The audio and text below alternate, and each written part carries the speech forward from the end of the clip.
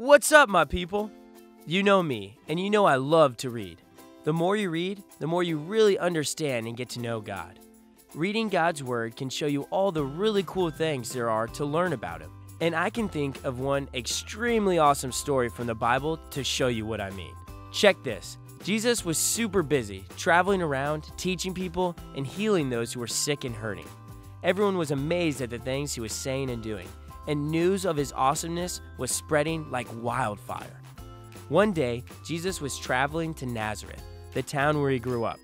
You heard that right. Even Jesus had a hometown, and He landed there because He was about to teach people something they never forget.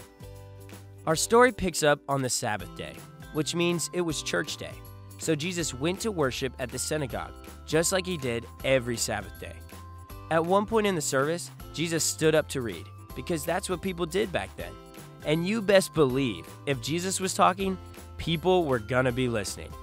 He was reading from a book of the Bible called Isaiah, and He turned to one part and read it out loud. "The Spirit of the Lord is on me. He has chosen me to tell the good news to the poor.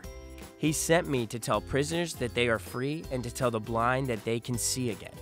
He sent me to free those who have been treated badly and to announce that the time has come for the Lord to show His kindness."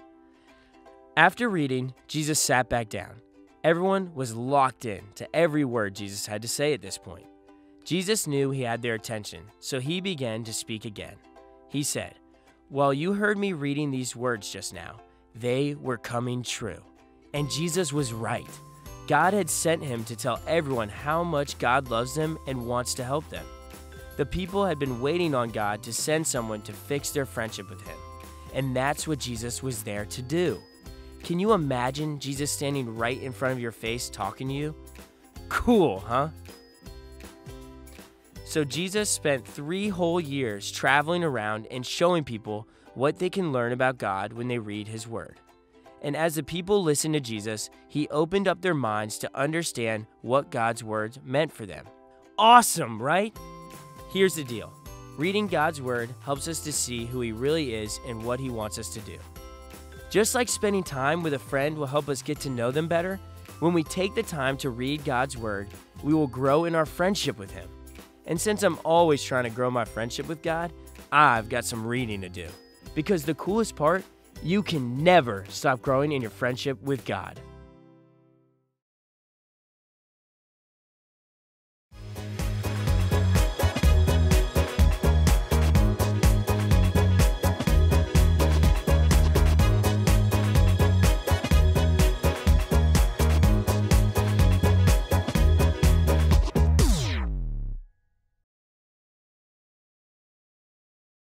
My people, I'm so excited you're hanging with me today. It's me, Jack. Right now, we are out in some extremely cold winter weather. I'm talking temps below 0. That's right, we braving it. See, the thing about winter weather is that it can be really cool or it can be really dangerous. You just gotta know the right things to do and don't do. Check it. Being out in God's beautiful creation allows us to see how awesome God really is.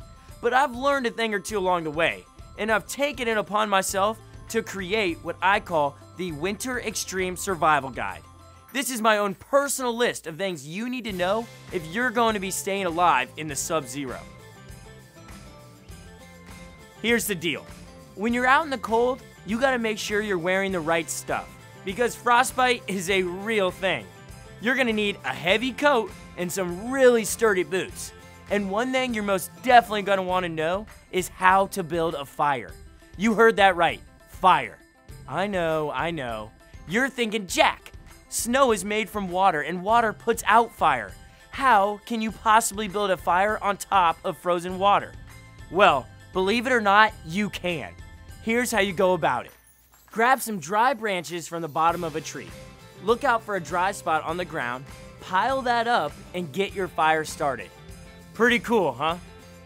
But that's not all, my friends. This is awesome too. You may not realize it, but snow can keep you warm. Yeah, you heard that right.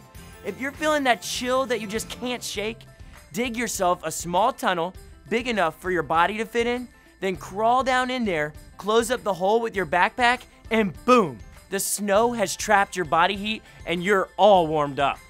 Now, just as important as knowing what to do while surviving in the cold is knowing what you cannot do. You got to stay hydrated. But eating snow is not the way to go, because it will actually take your body temp even further down. You also need to know what not to eat. Hopefully, you've packed some carb-loaded snacks, but in case you didn't, stay away from eating wild mushrooms. And don't be trying to share a rabbit with the eagle who caught it. Instead, you gotta go for the bugs you find crawling around, or eat the flower buds you find growing on the trees. Hey, they may be slimy or taste like cardboard boxes, but I'd take that over getting sick any day. And I'm catching your snowdrift. You're asking yourself where I got the knowledge for my survival guide in the first place. And it's simple, really. I just read and read and read and read. I mean, how else am I gonna learn that kitty litter keeps your feet from slipping while you're out in the icy tundra? Here's the deal, my friends. If you're wanting to learn, you've gotta read. You wanna know why God's great outdoors are so awesome? Read. You wanna know why God created the great outdoors in the first place? Read. You're hearing me right. Reading is the way to survive and thrive. So what are we waiting for? Let's get after it.